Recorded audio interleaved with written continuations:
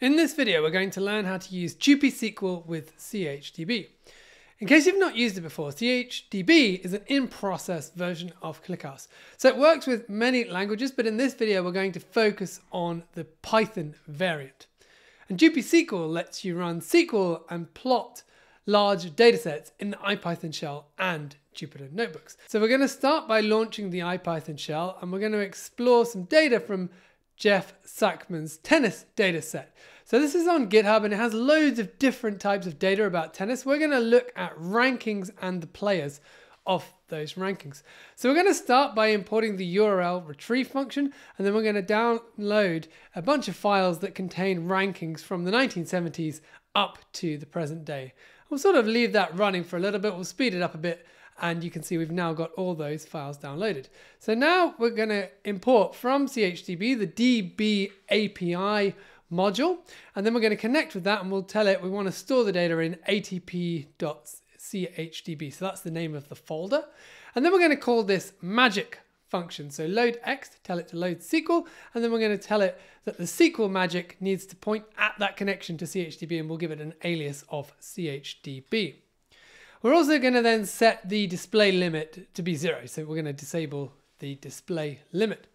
And now, whenever we want to write a query against chDB, we can use this either percentage SQL or percentage SQL for multiple lines. And we can say, for example, describe file and then ATP rankings files. We're also going to make it do a bit of a compact output, and we're going to tell it not to null everything. And you can see it comes back. This is the schema of those CSV files. We've got a ranking date, which is an in64, a rank in64, player in64, and points also in64.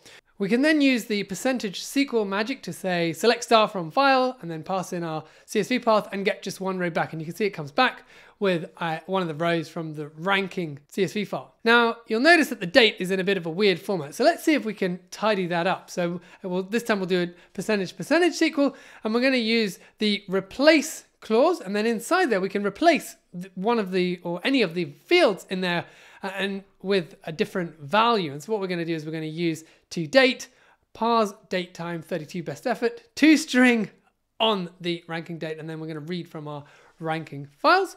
And you can see it then comes back with a much better date format.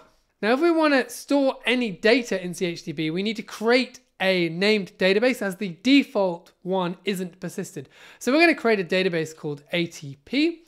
And then we're going to go and update our query to add a create table statement for ATP rankings. We'll tell it we want to use the merge tree engine. So that means you're always appending data to the table. And we're going to tell it that our order by or sorting key is going to be the ranking date. And we run that. And then what we can do next is say we're going to select star from the ATP rankings table and get back 10 records. And it's the same data that we saw when we queried the CSV file directly. Now we're going to look at how to get the players, because at the moment we just have player ID. So we're going to download the ATP players CSV file from Jeff Sackmann's dataset, and then we're going to create ourselves a ATP players table, again merge tree engine, order by player ID this time, and then we're going to select all the fields, and we're just going to do a bit of fixing on the date of birth so that it's a proper date 32 type in this case, because it has values from before 1970, so we need to use the date 32 type. And again, we're reading from this time ATP players.csv. And then we can write a query against that table, get 10 rows, and you can see it comes back with the players and various metadata about them. Now let's write a query to see what were the maximum points that a player got over time, and what was their ranking when they got that number of points. And you can see it comes back. So Djokovic got the most ever points that anyone's got. So just to quickly explain what points are. So you get points depending on how well you do in a tournament and how difficult the tournament is. So if it's a Grand Slam tournament, for example, to win it, and you win it, you get 2,000 points. If you lost in the final, you'd get 1,300. And you can kind of see that Djokovic in 2016, that was like his best year. So he's basically winning everything. And then you can see Nadal had a really good year in 2009. And interestingly, Murray had a really good end of 2016. And then you can see there are other people there as well. Now, what we can do is we can go back and save our query. So we're going to save this query and give it a name, best points, and we'll tell it not to execute the query. And then we can actually then write a query against that named query. So it converts it to a CTE, and we're going to say I want to query that where the rank was 1. And you can see it comes back. And you'll notice if you look down the bottom of this list there must have been less points being given out, because you can see as we go back in time, the points are going down and down and down, and the quality of the players was not going down. So we'll assume there were less points being given out. We can also query using parameters. So we can say, I want to set a rank parameter of 10, and then we can write a query to find when were there players who had a rank inside the top 10, starting from the earliest date to the most recent date. You can see then we put in our where clause using the curly brackets on each side with the name of the variable, and we'll do it by who had the least amount of days between when they were first in the top 10 and last in the top 10. And you can see there are a bunch of people who were there for just a single week. So Luca Pui was the last one in 2018. And then there are some other people who were the time between the first time and the last time was maybe 2 or 3 weeks. Now with JupySQL, we can also do some limited charting. So you can do box plots or histograms. So let's write ourselves a query that we're going to save as players per rank. We won't execute it.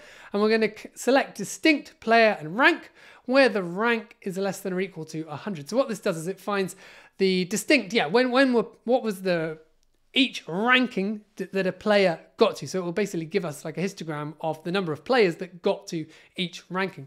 And then we're going to import some functions from the SQL ggplot module, and then we can create ourselves a plot. So we're called ggplot. The table is players per rank. The width underscore is players per rank.